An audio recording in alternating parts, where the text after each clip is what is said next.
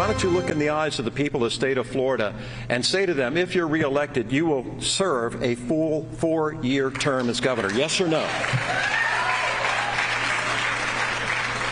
Yes or no, Ron? Will you serve a full 4-year term if you're reelected governor of Florida?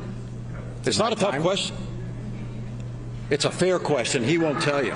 But I just want to make things very, very clear.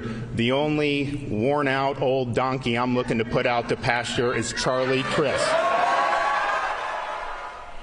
That is one of the more memorable moments in last night's gubernatorial debate between Governor Ron DeSantis and former Governor Charlie Crist.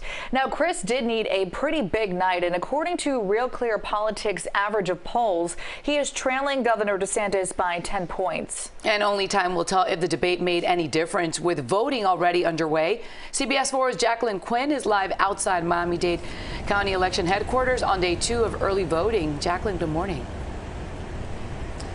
Yeah, you know, at times it was a pretty intense, fiery debate, especially with a pretty vocal crowd. But will this make a difference for voters that are heading to the polls here? Again, as we mentioned, only time will make that clear. But this debate really showed the stark differences between the current governor and former governor and now congressman, and how they stood in contrast to each other during this debate. Now, the two traded jabs over some of the most hotly discussed topics, such as the cost of living, immigration, and the pandemic response. Let's listen in on their differing points on COVID-19. He wants to talk about how we reopened this and we reopened that. You can keep things reopened, but you got to do it with an eye toward what health care providers tell you. Not being arrogant, so arrogant that you won't listen to their advice about when masks are appropriate.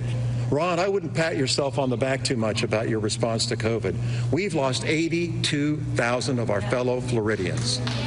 And I can tell you, as Charlie Crist and his friends in Congress were urging you to be locked down, I lifted you up. I protected your rights. I made sure you could earn a living. I made sure you could operate your businesses. And I worked like heck to make sure we had all our kids in school in person 5 days a week. Now, the two did agree that Nicholas Cruz should have received the death penalty and that they would work to amend laws regarding this. Now, there is a lot of ground to cover here, and we're going to talk about immigration next in the half hour. Governor Ron DeSantis made headlines for moving migrants to Martha's Vineyard. Again, we'll have that at 5:30. For now, reporting in Doral, I'm Jacqueline Quinn, CBS 4 News This Morning.